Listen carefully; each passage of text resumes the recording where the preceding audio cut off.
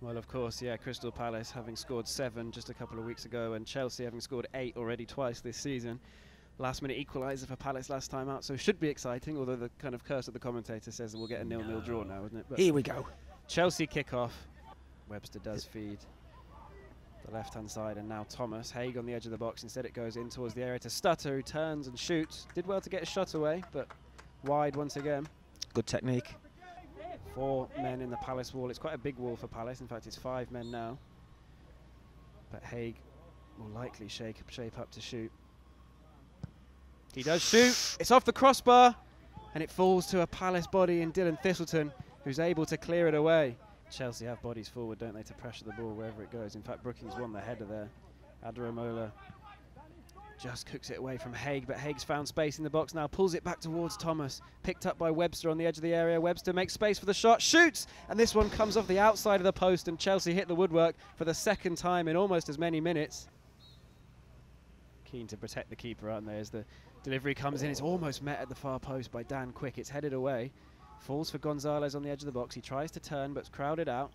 Almost wins it back there, and Sheridan manages to play it through towards Omilabu. Flicks it over the head of the defender, shoots, and it's gone all the way in. And Crystal Palace take the lead, and what a goal it is in the end from David Omilabu. Well done. Well done. Kept it alive. It's a good one into the penalty box. It's headed just up in the air. Now it's anybody's. What you have to do is don't foul. Keeps it alive there. Kevin Gonzalez, I think it was. We got a little bit lucky here. Great little ball back in from Joe. And David, juddling. The goalkeeper gets a good hand on it as well. Yeah, gets a good hand on it. Unfortunately, it's a bit too much power, too close. And 2 shots at goal. The goal. Palace have rode the storm, and they come forward again. Humphreys does well to win it back, and now Haig, who struck the crossbar from a free kick earlier, comes inside. Haig shoots, and he's struck the post once again. 3 times now Chelsea have hit the woodwork, this time the very outside of the Palace goal. Steele completes the clearance.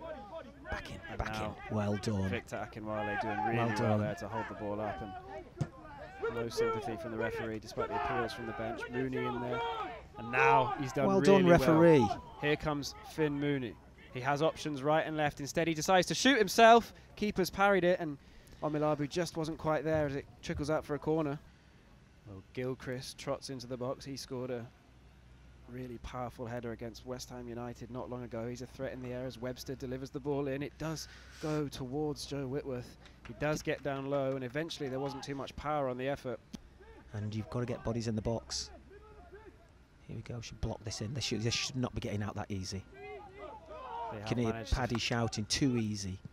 Well, they have found space here, and Silko Thomas can try and take on Adaramola. He's got pace. He cuts back inside onto his left foot, Thomas, and he does shoot. It's deflected, and it goes all the way in. Goodness. And from one end to the other, Chelsea equalise. Silko Thomas cuts onto his left foot, bottom corner, and it's Crystal Palace 1, Chelsea 1. Well, right, one-on-one here. I think he's got his hands forward, Teo. He allows him to come in. Now he's got a problem because he's on his left. And that's where he wants to get. So from my perspective, I think Teo's got to do better there.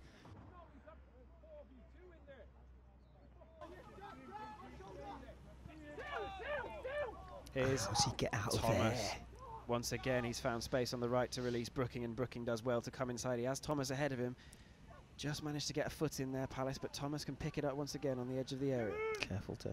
Turns well, gets the cross in towards the far post, and is headed back across goal. Touchdown. Can he make space for the shot here, Haig? Steele does well to get out to him. Haig gets one off, and he does hit the crossbar again. It comes out to Thomas, and it's a miscued volley, and Palace survive, but for the 4th time. Touch. Here's Cadogan. Again does well to bring it down. He's come away with the ball here. Cadogan. Adaramola on the left goes down, and the referee points to the spot. And with 5 minutes to go, Crystal Palace have a golden opportunity to take the lead once again. Wow. Well done, Malik. This is a late challenge. I think it's their substitute number 16. Is it Dion Rankin? Don't want to do him a disservice if it isn't, but he looks like he reacts a bit sort of last minute. Ted Kurd tries to stand tall in the Chelsea goal as Omilabu stares him down. And this is the chance for Palace. Omilabu scores. Well done. Palace 2, Chelsea 1. David Omilabu gets his second of the game, this time from the penalty spot. And with just 5 minutes to go, Palace could be on the verge of another huge win here at under-18 level. Well, 2 goals for David Omilabu. Nice and tidy, took his time. It's always good to send the goalkeeper the wrong way. And I know what people say, 75% of penalties are scored, but it boils down to nerve. Throw taken quickly. Here's Webster. Crossfield, and now there's space on the right-hand side. He's got in behind Adaramola here. The cross can come in. It's towards Joe Whitworth, who somehow held onto the ball. It looked like it was far too close for him to do anything but parry that out.